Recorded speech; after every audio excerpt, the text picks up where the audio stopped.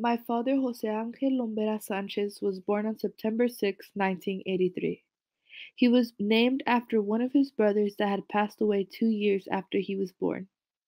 My dad lived in a small pueblo named Arteaga, Michoacan, and like most of his people in his pueblo, poverty was a big problem. His mother and father were and still are to this day hard workers, but unfortunately, what they were making at that time for a family of nine was not enough, so he had to drop out and start providing for his family. First person that migrated from his family to the United States was his older sister Marta. She had gotten married, so she moved with her husband. After a few months, three more of his sisters migrated to the United States for a better life. Later, his mother also migrated with his little sister, and my father went 2 months without seeing her. Lastly, my father, his brother, which is my uncle, and his father, which is my grandpa, migrated. Quote, I remember not knowing what to expect, but what I did know was that this was not going to be an easy journey. End quote, my father states. My father was told not to pack a lot, but to bring a lot of water and food.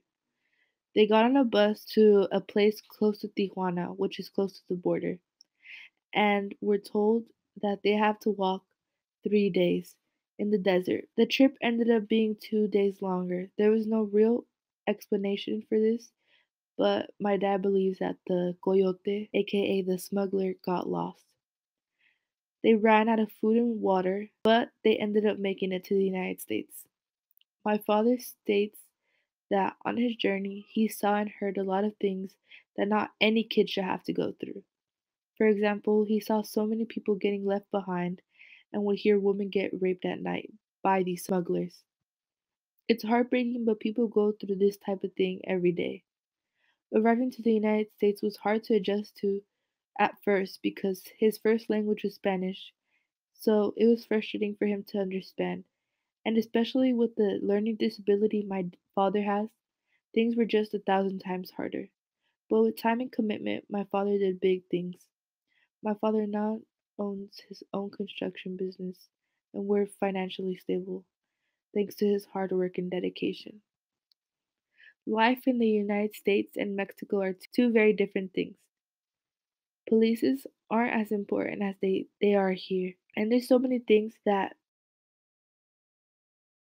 aren't allowed over here but are allowed over there. For example, riding in the back of a truck. It took my father a while to adjust to the new rules, but eventually caught on to them. He went to Sequoia High School, but eventually he came to the conclusion that school wasn't for him. So he started to work in construction, and after a few years of putting in work, he became his own boss.